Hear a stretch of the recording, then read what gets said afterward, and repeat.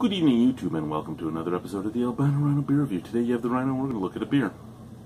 Picked this beer up today at the LCBO.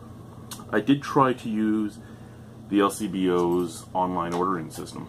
They just started, and this was one of the beers on there.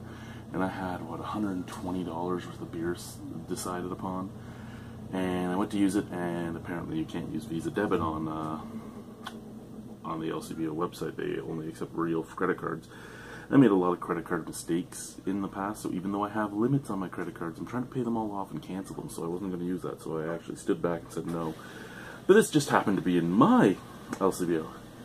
This is from the Gananoque Brewing Company in Kingston. This is the Naughty Otter Lager. It's a Naughty Otter Lager.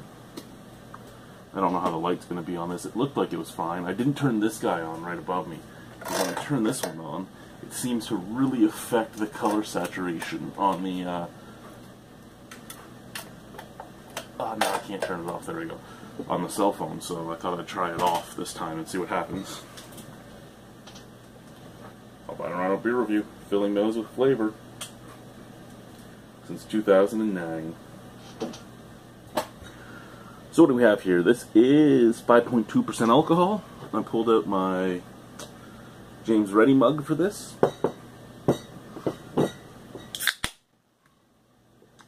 Now, they were contract brewing for a while. I'm not 100% sure where they were contract brewing.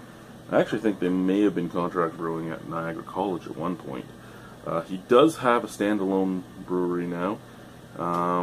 He has had some complaints about things like electricity rates and all that, and a lot of them are true complaints, things like how much distribution costs. When he was talking about things like, hey man, it's stupid that I'm paying so much for transportation when the dam is right across the street. I can see that being something you complain about. Crystal clear, yellow color. You know what, I actually have a crystal clear yellow color. James Ready. A little bit of carbonation moving in there. Nice white head. See, with that light off, the color just doesn't, I don't think it pops well enough. My dog thought that was a laser pointer, that's why you hear the jingle jangle of the claws. Okay, smell.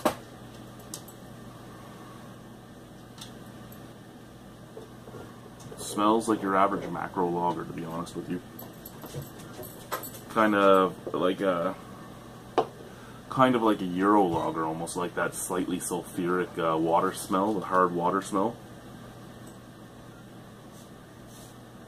And I'm not saying that they use hop extract, because I've seen video and stuff of them throwing actual hops into the boil, but it has that almost Heineken mixed with MGD smell of sort of like a hop extract mixed with that Euro water.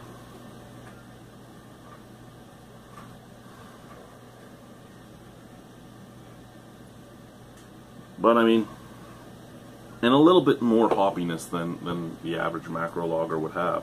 But it's not anything to say, oh my god about it. It's your average lager. Cheers, let's try this.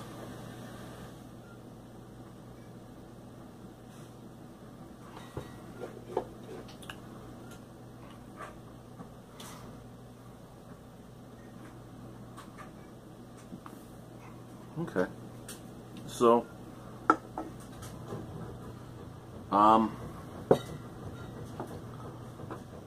basically your average pale lager. A little more flavorful than a macro pale lager. It does have flavor in it, but it is a pale lager. A bready biscuitiness up front and at the back. Not really an overly sweetness, so it's just biscuity and bready.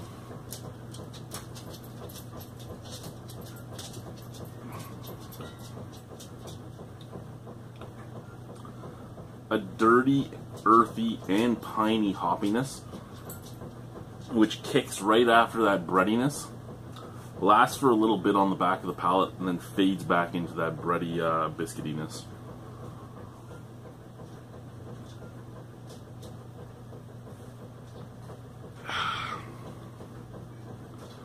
That is a very nice beer. Again, not anything mind-blowing, but a very nice beer nonetheless. Clean, crisp, light-bodied, easy drinking, wet, alcoholic, has some flavor to it. It just comes down to then at almost $3 a can. I think it was what was it? Was it $2.95 or $2.85? Even somewhere between $2.75 and $2.95.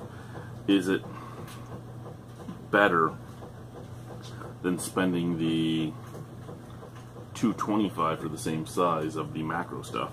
I'd say yeah. What this actually kind of reminds me of is Barking Squirrel, or a slightly less flavorful, say, Boston Lager.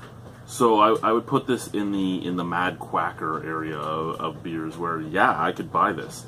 I don't see myself buying it very often because I don't really care for lagers, but I think if I got this nice and cold on a hot summer day, this would just slide right down the throat. So out of 10 on the Naughty Otter from Gananoque Brewing.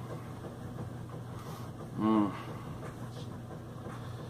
know what? I'd have to give it a 7.5. There's nothing wrong with it. It's just not. It's not spectacular or special for me. But you know me, I'm more of an ale guy. I'm more of a stout, wheat, porter, sour. I'm more of an ale guy in general. Belgians. I'm not all that big onto lagers, but this pale lager could work. Cheers, guys.